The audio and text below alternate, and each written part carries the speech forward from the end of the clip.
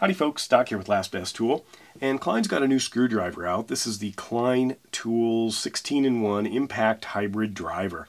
The part number on this thing is the 32516HD. I assume hybrid driver, not high definition. And what's going on with the hybrid is, well, it seems to be something that Klein is really into. Probably maybe they have a department of hybrid. Or a vice president of hybrid or something like that. Here are some hybrid pliers where they literally took some features from a handful of different plier models and stuffed them into one, or they took one of their famous needle nose and then added strippers and bolt cutters there. There are probably dozens of different hybrid screwdrivers and nut drivers of various vintages from Klein that include ones currently in production, and lots of retired versions. Klein actually made a pair of kneepads Cobra-like pliers that had a jaw that came off and was reversible, giving you both kind of the hex bite as well as more of a flat jaw bite. And then we can't forget Klein's hacksaw. So I've got a hacksaw here, but it's got a port on the front end right up here, so you could take a blade from a reciprocating saw, anything you want there, and screw that in, and now you've got a completely different kind of saw. Great design, real convenient, if that is what you need. Now I'm wondering if part of it might be because Klein's core value centers around like multimeters, which many things. So maybe they are just used to adding other features. They have in their lights, you took a simple light like this, it's an area light. Let's add a clip, let's add a magnet, let's add a swivel base, let's add a phone charger. I remember the days when we were kind of excited when some flashlights came out with an area light on the side, so you could literally find your way to where you're going and then snap that to the surface and then do some work while you're there, fuse box or whatever. Anyway, so let's take a closer look at this, a little bit closer look. If you want a super close look, go to Project Pine Hill's YouTube channel. I'll put a link below, where he really details every little aspect of it, compares it to some similar things as part of the Klein Connect system, which this is a part of. I'm going to go over it quick, but let's talk about some of the philosophy too. So first of all, what we've got is what they say 16-in-1 tools. On the back end, there's a bit carousel, uses standard quarter-inch hex 1-inch bits. You can see there are 10 of them here. The orange label there means that they are part of their impact ready. Klein calls it the ProFlex energy absorbing torsion zone. Seems like the smaller the feature, the longer the name. But anyway, so up at the front end comes with a bit. So we have 10 in the magazine there and 1 in the chamber. And then, of course, this looks like a nut driver, which it is. However, you need to slide it down or reverse it, just like that. But once you pull it off, there's the magnet. If you've got the magnet in hand, well, now you've got a magnetic pickup tool as well. So I think that's the 17th tool, just to cut to the point. But once you put this on, you push it all the way forward in order to make that magnet actually work on the screws. So then it will hold them, just like that. But it doesn't hold the bit.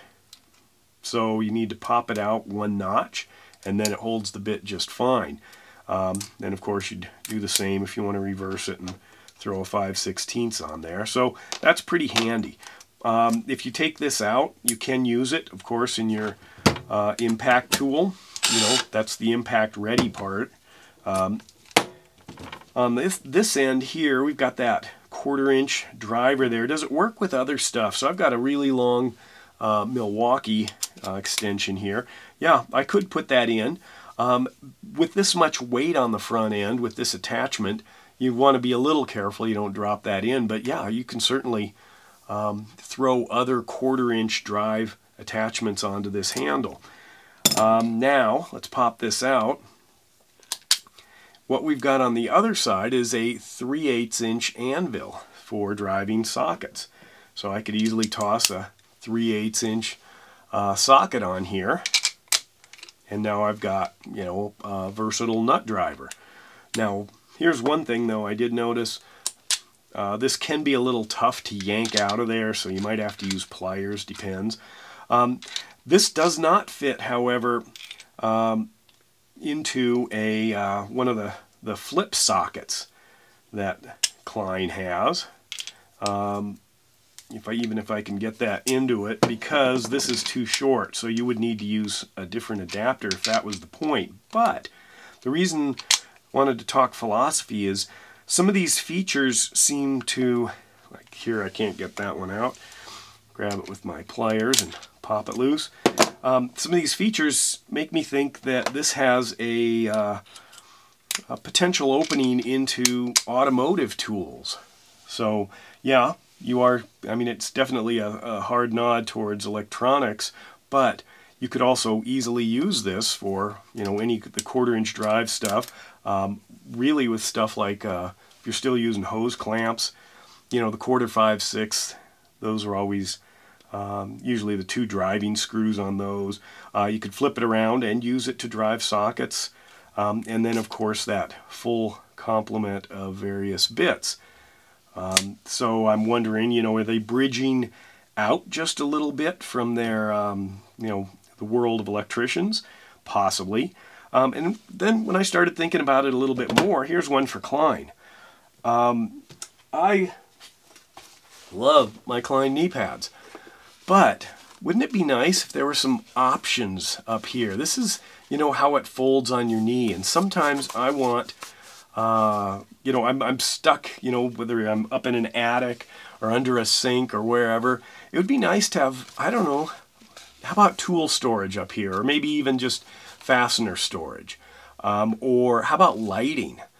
You know, to be able, it would be nice when I've got both my hands on something if I could manipulate my knee somehow and put a light right where I needed it. So, you know, can you imagine pointing a couple of flashlights forward? Anyway, I started thinking if all hybrid is on the table, let's really start combining some different things.